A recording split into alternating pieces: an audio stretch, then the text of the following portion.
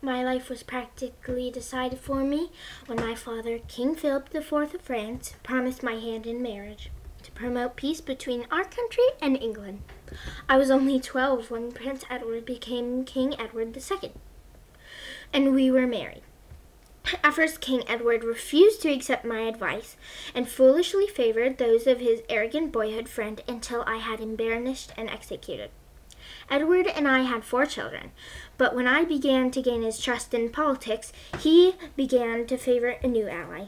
This brazen usurper questioned my very devotion to England and even tasked his haughty wife to spy on me in my own home. I needed help.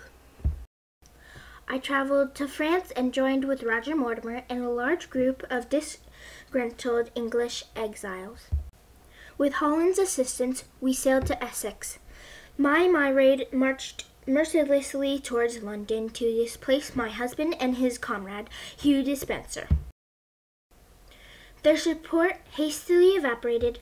I joined reinforcements in Gloucester and proclaimed my eldest son as the new king.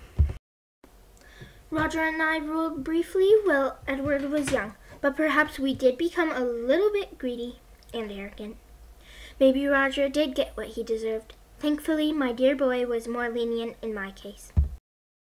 I was allowed to resign in honorable confinement and enjoyed greater freedom as the years passed. Although I was denied choices in my youth, I learned to prevail. Even after the minor misunderstanding between Edward and I was able to maintain quite an extravagant and peaceful lifestyle. Who am I?